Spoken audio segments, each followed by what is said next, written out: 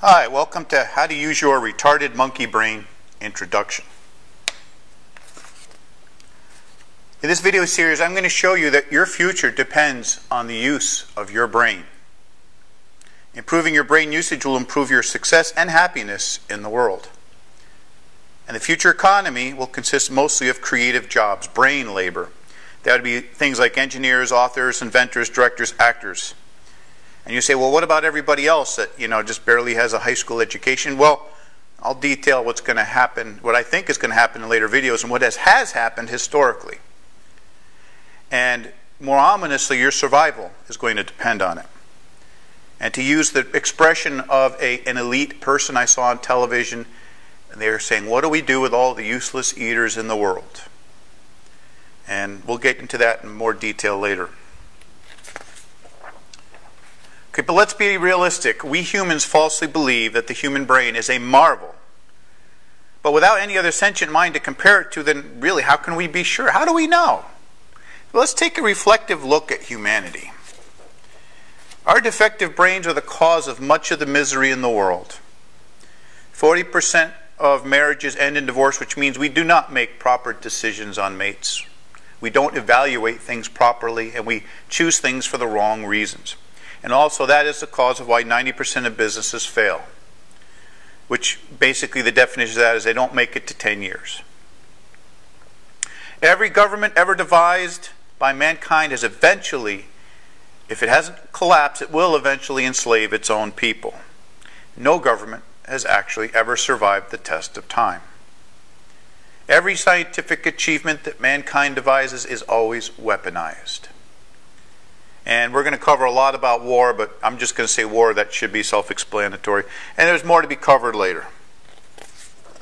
See, from what I see, the human brain is awful, it's inefficient, and in my opinion, it's defective because it's very hard to learn things. A lot of people, myself included, have a difficult time learning things. A lot of people are shortcut takers. I used to be when I was a kid and always used to blame somebody else. A lot of people do that. Okay, and our brain would rather sacrifice long-term success for short-term kicks.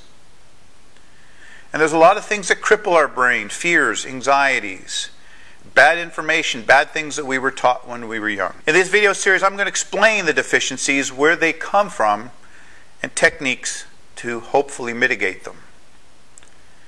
And the reason why I call the human brain a retarded monkey brain, because, monkeys don't have death camps. They don't have nuclear weapons. They don't have fake breast implants. They don't have gang violence. Nor do they pay income tax and say that that's a privilege. And somehow we humans think that we're superior. We are actually retarded monkeys compared to them, in my opinion. And that's why I use the term that our brain is a retarded monkey brain.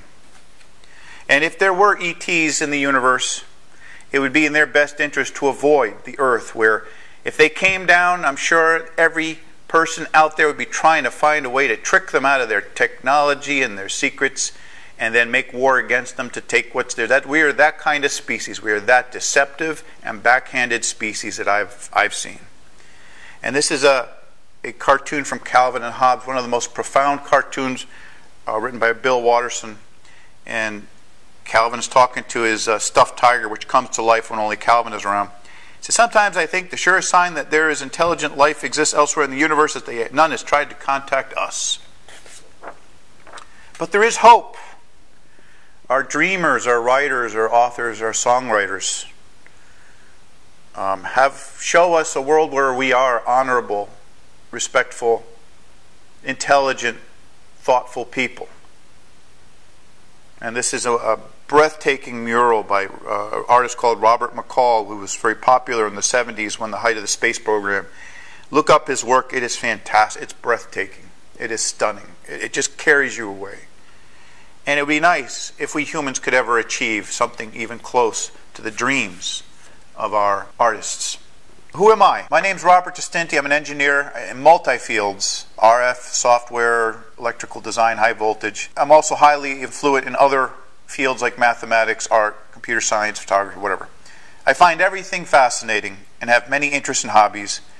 Because of my diverse background, I have different ways of seeing things that other people don't see, because I look at things from a bigger, broader perspective than someone who's focused and only submersed into one field. My interest in the brain occurred back in the 70s when I saw the movie Star Wars, and these robots that were displayed on the screen were something no one had ever seen before. And I thought, wow. And that's the holy grail of computer science. How does one make a sentient machine? And I've been observing how creatures from insects to humans make choices on courses of action to discern the underlying mechanisms of thought. Now, I'm not going to go into all that. What I'm going to share with you is what I've discerned. I'm going to show you the things that drive us to great deeds and those that prevent us from succeeding. How history is intertwined with the fears, phobias, inventions, and the other products of the mind. And how your future survival, and this is very important, depends upon the effective use of your mind to overcome the threat of the very tools that have helped us evolve faster than other animals. Our own tools are going to become the biggest threat to humanity. And I'm going to explain that more in the next video. I'll go a little bit into it this video. So the early tools allowed humans to dominate nature, to evolve beyond creatures that are just trying to survive one day at a time. But modern tools, now known as automation, are making unskilled and semi-skilled labor obsolete, and it's been doing that for over 150 years. Here's an assembly line in Detroit back at the turn of the century or the 1920s. I don't know exactly when this picture is taken. And you can see the cars lined up to the vanishing point of the photo, and at least 5 or 6 guys on each car all the way back. I don't know if you can see that in the detail in the video. But now, machines have basically replaced all of that labor. And where did all this labor go? It had to go somewhere. We have to look at that. That's very important. We'll discuss this either in more detail in the next video. So the irony is, if I'm correct, the majority of humans are in jeopardy due to the very tools that are making our lives easier. Sarikana, I have taken your job. You now have no marketable skills. Because I work for free, I pay no income tax. Without revenues, governments will not be able to afford to pay people to do nothing. Finally, human nature will solve the problem that none of the Terminator movies was able to achieve. See the next video to see what has been unfolding for the past century or so. So the only thing, and I'm going to show you, the only course of action is for you to be on the correct side of the future. Okay, you could be the starship captain who's got to know every aspect of the ship, and so he's got a big brain. Or you could be the guy in the red shirts that all he really has to know is how to use a hand phaser and step in front of something that's going to be attacking the captain. So you can be, and that's going to be the only jobs in the future for people that don't improve their brain, because machines are going to take all the other jobs. Because in Gene Roddenberry's future, there's replicators that can replicate anything anybody needs. There will be no factories. And even replicators will replicate other replicators. That has been the goal of engineering since the 80s. I went on a tour of a General Electric plant in Schenectady, New York as a student. And they were saying us that the holy grail of engineering was to produce a factory that could reproduce itself without humans. That is what engineers have been dreaming about. Computer scientists have been dreaming about artificial intelligence. A computer that can learn itself by itself without the need of programmers. So engineers are the people that are working even themselves out of a job. And so the future role for humans is going to be big brain jobs. There's going to be very little unskilled labor in the future if the dreamers get their way. And Gene Roddenberry is not the only person. Ayn Rand also said a similar thing. She said the creative mind is the motor that moves the world. And those are the people that are going to be running the future. Or are going to have a position in the future, rather. So how do you improve your brain usage? Well, the movie Lucy brought up a very interesting point that we humans only use 10% of our brain. And that's folklore, because brain scan shows that all the brains have activity. Okay, but I contend to you that this is probably true, that only 10% of your net brain is actually used. So what's going on in the brain? Well, here's what I've discerned. Okay, they're a little bit out of sequence. Although she's right in the movie where she says that pain is a block to thinking clearly. That's absolutely true, but that's not the major thing that's blocking us. And so although physical do interfere with the ability to think, it is the least of our problems. Instead, I have observed that the human mind consists of conflicts, where one part of the mind blocks the other, leading to indecision, confusion, and lost opportunity. And I'll show you normally, but it's like this. You've got two parts of your brain are all working, but because they're fighting against each other, the net that you're able to use outside of that may be about 10%, because your brain is a device that's in continual conflict. Okay, let me give you an example. Here's a cat with a thing it doesn't understand, and you know how cats kind of go like this, and they're kind of standoffish, and they're trying to touch it to see what it is, because they're not sure. Or a lot of animals do that, not just cats. And so what you have is a balance, a block, or an opposition between curiosity and fear of the unknown. And there's got to be that way, and I'll explain why. Because a species that always runs from the unknown will die of starvation. If a creature, through evolution, always ran away from things it didn't know, it would occupy a very small part of the world and would have very few food choices. But a species that always approaches the unknown will die from tangling with something hazardous. And so the balance of fear of the unknown and curiosity is a survival trait that animals have. It is the best chance. For example, what if man always ran from fire? And other examples are in popular culture. They use the metaphor of the devil and the angel on your shoulder as trying to make a decision. We're always in conflict. Always in conflict. But it's not necessarily good against evil, light against dark. It could be struggling over having another donut or holding out because you're trying to lose weight. And what I'm going to show you is the things that block us are sometimes irrational fears that prevent us from doing things we should be doing. Or it's irrational desires that make us make choices that are bad for us. And we're going to get into that more in the video series. So the key to increasing brain usage is to identify the mental blocks that are irrational and self-destructive and eliminate or mitigate them. And these include fears, fear of failure, fear of rejection, fear of the unknown, fear of change. And this is only a partial list. And these altogether come to be classified as fear of knowledge. And we're going to talk about that later. Or there's irrational thinking. This is mostly due to parental negligence or upbringing, nature versus nurture kind of crap. Like we have imbalance in valuation.